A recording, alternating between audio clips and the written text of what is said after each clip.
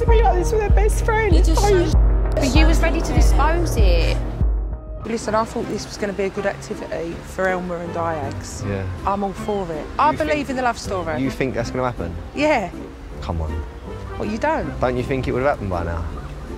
No. All love stories have got a journey. James, please!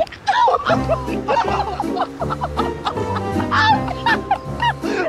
my God! It's Elmer. Does that bother you? So, honestly, I'm sure she'll have a lot of fun there. Chloe Meadows might let loose. I shouldn't have to double think what I'm saying to my supposed best friend in case she's going to turn that back around and flip it on its head and then paint me out to be this absolute horrible person. Like, I think that probably that's why I'm not friends with Chloe anymore, because she said there was too many things that she said to me now that I think is too much. Probably a long time coming that we need to speak. Definitely. With me and you, obviously, we did have a friendship.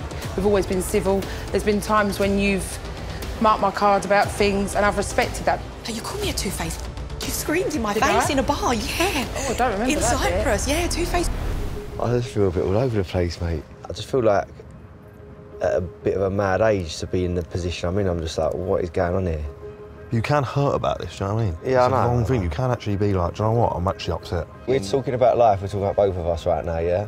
I'm being open and honest with you, and you got to be open and honest with me. With Elmer, like, what's even going on? Do you know what it is with Elmer, yeah? I know it's pointless. Yes, I do flirt with her, probably too much.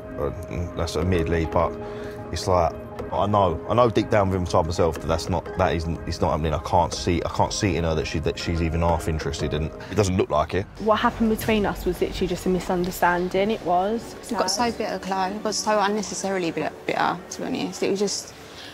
I didn't expect for you to retaliate maybe the way you did.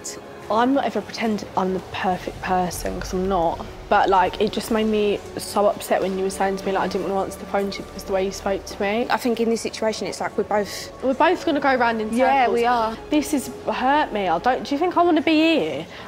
Drag night watching you walk over to Courtney and Chloe. Yeah, but you should know better. When I see you around them, I thought, she don't like them. She doesn't like them. That's what's going through my mind. You don't like these girls. I don't like them. You've spent 3 months not liking them. Based on what they've done to you. OK, but that's what's gone through my mind. OK, fine.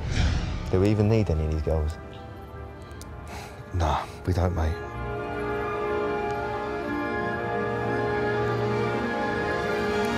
Maybe we just need each other.